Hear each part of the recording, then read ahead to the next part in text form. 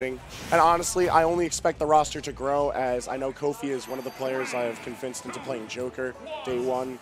So we'll get there when we get there. Right now, you got a bird, you got a tactician. You know, everyone said plant gang, but we'll see what happens, man. We'll watch Joker come out, and he's not good, man. Here we go. Juuuuul. We about to fight in the streets after this. Starting right off the bat, throwing out some thunders from the middle of the stage. Now, Robin's entire game plan is going to be to try to dominate stage control with a lot of just projectiles, especially the arc fire.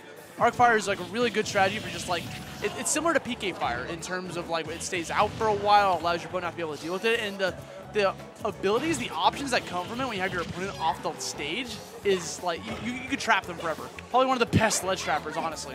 Better at that, arc fire is amazing for the shield pressure that it elicits, and when you combine that with Juuuul's unique movement, this man is going to be grooving all around you. Your defensive play has to be so on point just so that you get the chance to survive.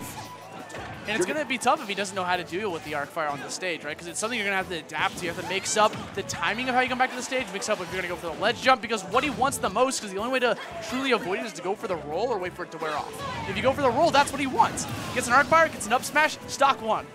Gone. There's going to be a lot of this style play. The ledge play, I feel, is going to especially be dangerous. Arc Thunder is going to be a great projectile just for Juuuuul to occupy the space in the air. And that's all he really needs to do. If he's able to control the skies, anti-air Kofi without extending too far, then Pokemon Stadium is as good as his. He doesn't even have to really respect the reflector, because you could just call that out by waiting, charge longer, reposition yourself, swing over the reflector, which you're going to see Juuuuul do a ton of with his projectiles. Yeah, that was a cheeky recovery right there. You saw him throw out the thunder so you can get him off of him so you get back to the stage safe and sound. Air dodges to avoid the down tilts. And right in the nick of time, too, as he just got his Elwing tome back. But you're going to get all your tomes back coming off the Angel Plat as we get our tied stock. But Kofi not eating that much percentage in the meantime. One thing I can never sleep on with Juuuuul, man, is his movement. He has some of the crispest movement out there. He's like wave bouncing constantly with all these projectiles. He does it like it's nothing. It just becomes natural. That's the way Robin's meant to move, right? I have definitely not. But Kofi, nowhere in the books is it written to do this. Both of these men have phenomenal movement with their characters. Kofi taking complete advantage of how well he can use his double jump to control the skies. And just as you mentioned, Juuuul's usage of wave bouncing and his item play is going to be pristine, because he cannot afford to do otherwise. Now he's got him off stage. I was talking about how Juuuuul had like, oh no, did he just gamble it all? Almost got hit by the down smash, brings it back, gets the down air, not enough to get the, I think that was like the sour spot. Sour spot and good DI. It's keeping Juuuuul in here a lot longer. It's also worth noting that Robin's a little bit on the heavier side of the mid-weights. I'll credit to wearing thick robes. Thick robes, lots of books, 2 swords. It's going to weigh a woman down. But now Kofi stealing the lead. This could be a big opening for him. He can just get back down on the stage safe and sound. I was talking about how Juuuuul is really good at ledge trapping. I feel like Kofi's been doing a phenomenal job to just keeping him off. You know, it's worth noting that both of these players actually excel at very similar traits. It's just that their characters are so vastly different. So you're going to see them operating in different ways, but their movement is great, their pressure game is fantastic.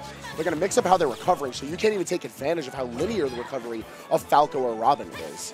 It's going to be a great game of just building on top of I know that you know that I know, that Kofi and Juuuuul are going to play throughout this entire game. Now, I recognize that Kofi went for the jab on that tech read right there. I think he just wanted to play it safe because he didn't know if it was actually going to happen or not, because an up smash could have potentially been something big. There we go, Juuuuul bringing it back. The Levin Sword being destructive in the air. It's essentially a smash attack mid-air. Thing is strong, doesn't even care. Gets the confirm, confirms him into the back air. Your boy Kofi taking away game 1. Man, they're both my boys. It's a heartbreaker to see. One of these guys gotta go, but someone's got to advance to go fight late. And honestly, if there was anyone to really represent the strength of New York, I would rather it be one of these guys. Juuuuul doing a fantastic job of repping the city. Kofi becoming one of the leading heads of the island. The new guard to rise up and join the ranks of DeBuzz, of Mr. E. And it's so great to see them duking it out this deep in bracket, too. I couldn't be more proud. Yeah, it's a shame that they have to do a team kill, because, you know, Long Island, New York City, they kind of merge a lot, I guess. And of this particular friend group, like, we're always talking and stuff, so it's like, it truly be like that. But hey, Game 2 is bringing us back to Pokemon Stadium 2, and the only thing that I can really root for out of these two is some good, clean play, because that's what we really came here to see for a good show. And if there's anything that you're coming to see when you see Juuuul's Robin, Kofi's Falco, someone's going to get wrecked. Yes. And it's going to be a good show while it happens. Honestly, I mean, that's the name of this tournament. Like, people getting wrecked out here. Now you see him dribbling the Levin sword a bit. Whenever Juuuul's always on point. Whenever he loses a projectile, whether it be the book or the sword usage, because they only have so many uses before they go away. But the second they go away, he knows it. He can easily catch it and capitalize and play a little bit of item play that Kofi's gonna have to respect. And he's actually been doing a great job of trying to avoid it. Feeling a lot more comfortable with the reflector, trying to throw the projectiles right back towards Juuuul. Trying to get point blank and finds himself with between arc fire and a Levin sword. See, that's why I didn't like the reflector play, or at least for myself, because it's leaving Kofi so open to trying to fight the projectiles that he doesn't even get a chance to fight Juuuul. And you can see that reflected in the percentages, that now Kofi's starting to rack it up. He's starting to get his pillars going, but only breaking 100% on his first stock. Meanwhile, Juuuul's trying to build up that extra pressure. Oh, that was sick. Okay, I mean, the thing is, he got the jab lock. Then after that, it becomes like a tech move where you're going to go. So you almost had the follow-up. That was disgusting. How did he know? I didn't even know Robin's jam can do that. Oh, yeah. I don't even know if Juuuul knew that he could do that. He probably would have followed that up with down smash. He definitely was just like, what's happening? Speaking of down smash, yeah. Puts him off stage. It immediately traps him into the roll. This is exactly what he wants. He's in that prime position to force him to land right in front of him. Up airs. He's out of jumps. And Elwin got buffed in the previous game, goes way farther. Good. It's such a good recovery now. It's directional. It's a much larger boost on the second jump. And even though it has less uses, generally speaking, that's actually better because it's going to recharge itself a little bit quicker. Okay. And you're going to see Juuuul have the tome to use if he gets there. I mean, the thing is, he saw Juuuul pushing a button, just went right off stage and spiked him. I mean, that's what you got to do. And Elwin pushed him off? Yeah, man, that's still a projectile. It technically is wind, so it has a wind box. Yeah, wind beneath that's his wings. Crazy. Gotta give him a whoosh. I know, that's nuts. I mean, it's technically wind. It's L wind. It has a wind box. It's just magical wind. What more do you want out of him, man? We'll take it. He's got to get back to the stage somehow, and it's still a projectile. He's still edge guarding with it. Right, it's still an even fight at the end of all of that. It's been a very quirky game, too, out of both of these players, but nonetheless, they're still keeping things at a dead even. It's still a ton of ledge play, still a ton of pressure, just both players staying on top of each other, being very smart with their movement. Sure, the method has changed, but it's all the same. And he's lost his arc fire now, so trying to dribble with the book. You saw Kofi chilling below the platform, so he couldn't capitalize with the dribble. Potential spike. Didn't even want to try to go for the two-frame, just wants to set up for the trap afterwards instead. And he's hungry for that down tilt this time around. Trying to mix him up. Down tilt would set up into a back air, I believe. At the percentages that we're climbing at, I think even up air could start to threaten kill. Okay, just get a Falco Phantasm away for potential danger. Caught between the arc fires. It's not a bad position. Calls out the jump again. Comes up with 11 sword forward air. Juuuuul putting a point on the board in this race to 3. Special appearance by Crom. There he is. That's James right there. He's waiting for him. Let's go, James. I'll show you James waiting for him, man. Nah, man. James winning winner's side. It's still a loser's side match. One stays, one goes. We don't even know for how long that's going to last. Just as a note for those trying to follow the bracket at home, following us live with the stream here on House of 3000, Dark Wizzy 3-1 over Jackal. So you've got your Mario versus Crom waiting for you in winner's semis. They even got rid of the Wolf. They even got rid of the Wolf. Top 8. Your top winner's 8. Side. Your Mario. Expectations mean nothing in this meta. It's Mario, Bowser, Crom, and a Pokemon trainer? Well, where's my Palutena? Where's my Wolf? Hey, she's... I'm excited. This will be hype. Hold on. Palu's still alive with Nairo. If Jackal beats Nairo, then your hopes and dreams die right there. And Dabuz. Although Dabuz doesn't really use Palutena as much anymore, but hey, she's still alive. Still alive. We still believe out here. Just like these two competitors, man. Game 3, 1-1. Let's get it. Take a quick moment to appreciate House Preview. This is actually one of the best songs they added. It's like The Roost, but better. This situation. Is he dead? Check his life pulse. Check his life pulse, dog. I don't know. That was definitely just like, what are you going to do? There are better places to take a nap than here. That was quick draw McGraw.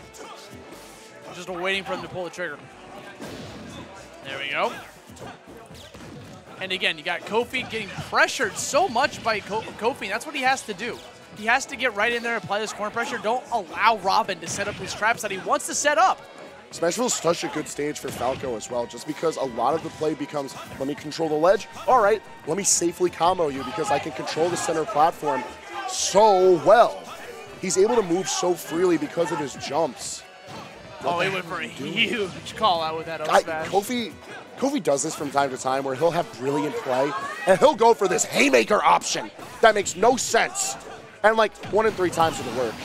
And that back air actually forced out the air dodge, but because of the timing of it, he was able to swing out a second one, so he was effectively dead the second he committed to the air dodge. There we go, runs in, jumps above the arc fire. That down throw is so sick, dude. He just throws him on the ground. Oh, no! Okay, No, managed to get back. I told you, man, that extra burst of wind that you get out of Elwin now, it's impressive. It's that good stuff. He gets him back to the stage, clean as can be. But now Kofi is, like, you got back? Here you go, takes a percent. Already has him at 102. Looking for potential edge guard, goes for the, how many times is Kofi gonna land a down air on the edge of the stage? Like, how many times are you gonna land that die? Yes, it's gonna spike into the ground. It's very flashy looking, so it sets up for amazing combos afterwards. Here we go, it's 133. Kofi has yet to be touched.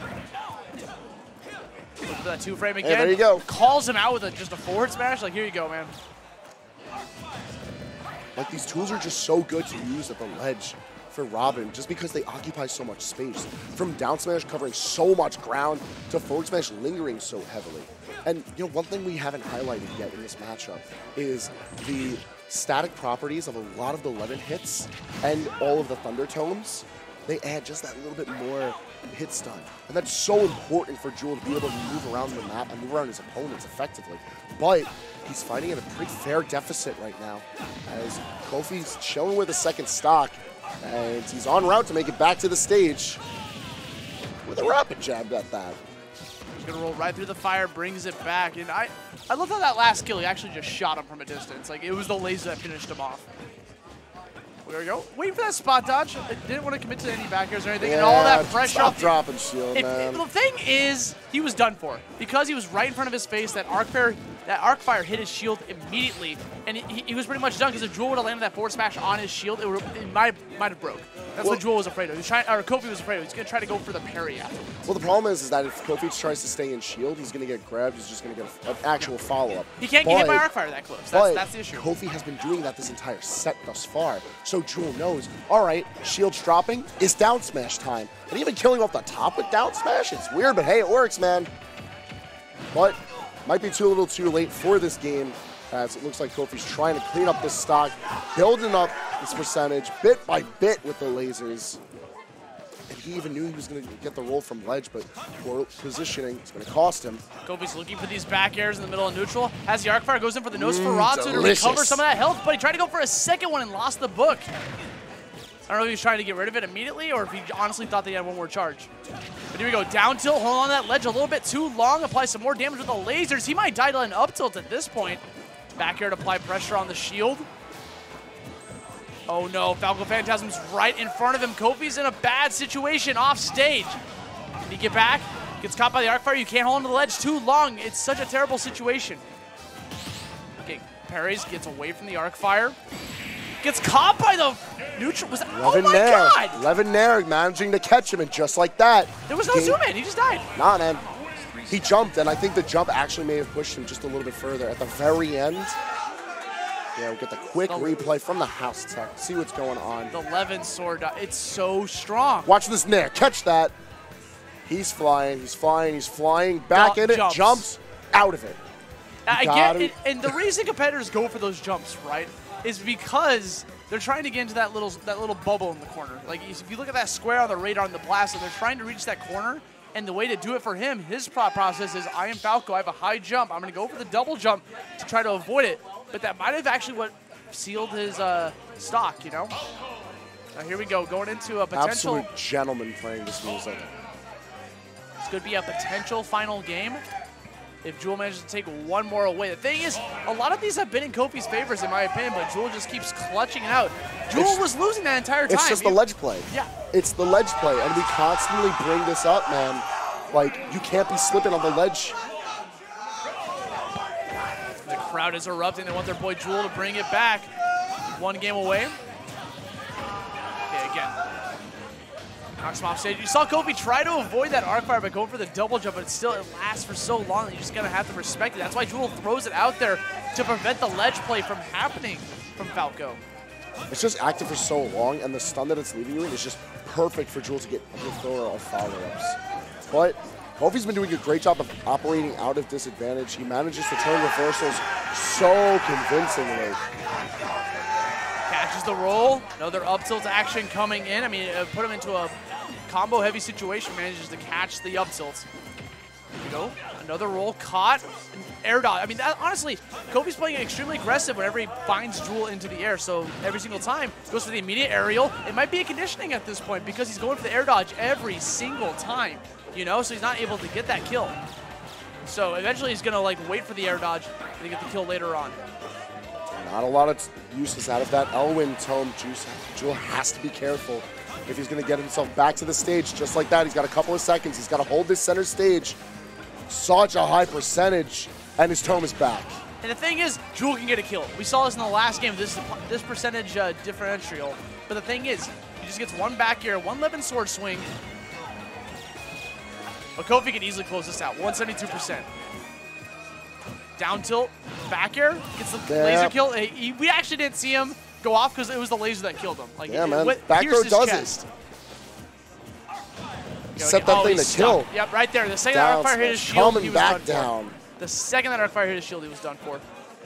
It's such a good trap for Juuuuul to go for. And the only reason he even set that up is because of his immaculate movement. Just constantly wave bouncing like crazy. Ooh, that was cute. Yeah, the Levin sword applying pressure to get Juuuuul away from like a potential grab. It clanked with the up tilt. Yeah, smart. Okay, a little misinput right there. Thought he was going to be able to go for the turnaround grab. Kofi now trying to play out of shield a lot more. I disagree with the moves, man. I think micro-spacing is the way to go because when you try to play in shield, you're waiting for an arc fire to catch you. You're waiting for Juuuuul to swing on you with Nair, catch you jumping, because that's something that we've seen a lot from Kofi here, is a lot of aerial out of shield play. And Juuuuul is thriving off that in these later games. Go again. Thought he was going to have a second arc fire to work with, or maybe he just wanted to expend his book while he was in the middle of arc fire range. But here we go. Even percentage.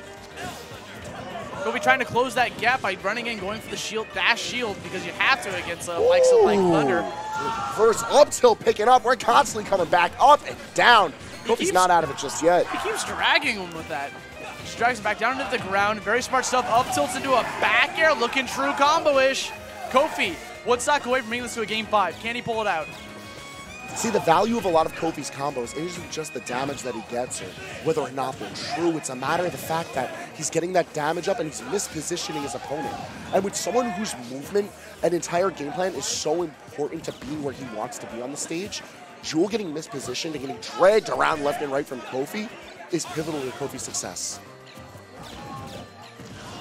There he goes, just tosses this, whatever, man. You got a gun, I don't care. Have this sword, it's a projectile too.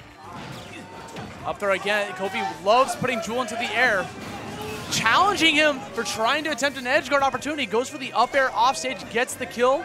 And I respect that situation. Kofi went for an empty hop into a forward smash to bait out a potential like spot dodge, a little earlier spot dodge. Didn't get it timed right, now he's getting back thrown off stage. More Falco Phantasm, more forward airs. If they're not stuck in one corner, it's going to be the other one. And again, the high jump aerial movement that Falco gets from being able to go into the air, like it prevents him from being able to get stuck by these projectiles. He's able to avoid the arc fires, avoid the thunders. Excellent wait from Kofi, gonna reset the situation. No kill off the top of the up air. But even managing to catch Juuuuul out with his own arc fire. Forward air still not gonna kill. Excellent DI from Juuuuul, keeping him around, but he has no arc fire tome right now. He's got to try and wait it out, get that back. It's one less pressure tool. Again, Thunder Tome out. That's a really and now he's even lost his Elwin. He has to wait solo just to get everything back. Arc fire back online. Levin sword ready and waiting. Thunder back here. Just like that. Juuuuul ready and waiting, but he's at 170%. How much longer can Kofi keep this stock going before Juuuuul manages to pick up the pace and end the game here? It's extremely difficult for him. Sitting at 90%, might die to maximum rage. Juuuuul looking for this edge guard opportunity. gets the arc fire, cannot get it to confirm afterwards. Forward air, gets the kill, Juuuuul taking it, 3-1, bringing it back after, you know, he took the very first game, and it looked like that was... My man's even lost his glasses after that. How many times was Kofi in the lead? How many times, how many games was Kofi in the lead, and Juuuuul just takes the rug right underneath him, you know? Good tactician, plans ahead, man. God, he knows the game plan no matter how deep into the disadvantage he is, how much that stage belongs to him. He tips the scales, honestly. Honestly, it tips it in his favor. It worked out every time, even as it looked its bleakest. With him running out of all of his resources, he was never down and out. That was like the doofiest hug post set I've ever seen out of either of them. And I'm glad it happened to the both of them. A heartbreaker for Long Island, because Long Island is actually dying out at an alarming rate.